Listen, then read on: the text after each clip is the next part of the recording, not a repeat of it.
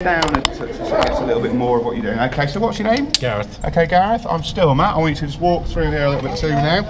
Okay, so the red rope I just attached to, that's the safety rope, okay? That's the rope that I'm in charge of. I'm going to control that from up here, which means if anything happens or if you're going too quick or anything, I've got you on this locking device.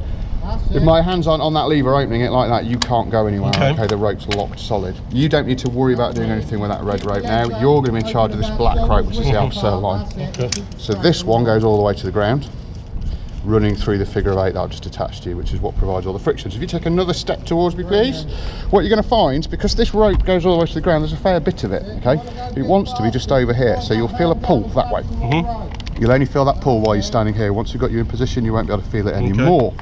To get you in position, I'll need to move out of the way, and once I've moved, you can then spin around to where I am now. Just put both hands on this silver cable, take your left foot, pop it over the cable to there, and then your right foot goes over the cable and stand there behind your left like that. Okay, so when you're ready then, yeah, round we spin. We fixed. Excellent. Okay, and then I just need to reach in between you and the tower just to touch. And what I'm going to do now is I'm going to take the last bit of slack out that red. And then I'm going to do the same again with the black.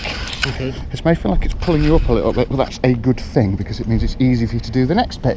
And the next bit, quite simple, is I want you to bend your knees, take this toe, pop it against the wall, let your foot slide down, and then put your other foot out there as well. Excellent, got you out there, that's good. All right. Okay, so we're going to go down a bit before we do photos, so I need to explain to you how to abseil. That's probably quite useful. Right, we'll start at feet and work our way up, all right? Okay.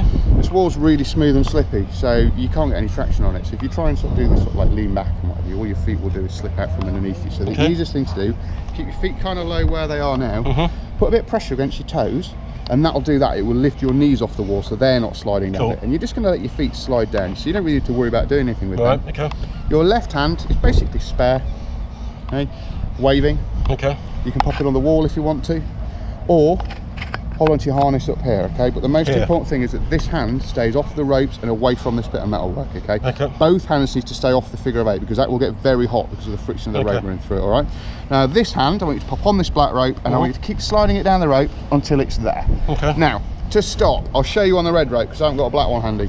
Okay, to stop, you grab that rope and I want you to pull it as if you're pulling it underneath your bum there. Okay? Just pull down and hold. So that's your brake, okay? Whenever we want to stop, we pull down. So do that now.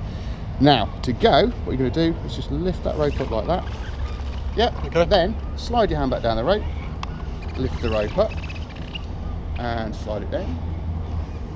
And that's it, really. I'm just going to stop you for a second there, just to go through it all again with you, okay? So, if you keep your feet at least shoulder width apart, it will help to keep you a bit more stable on the wall there like that. And remember, you've always got that left hand. If it feels like you're twisting, just pop your hand against the wall, okay? That's fine, so slow down, that's absolutely fine, okay?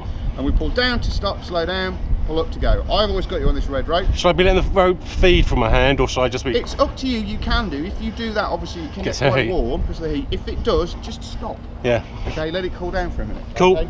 Right, we're going to go about another 5 meters and I'll stop you for a picture. I'll give you a shout just before we're going to stop. So we lift that rope up.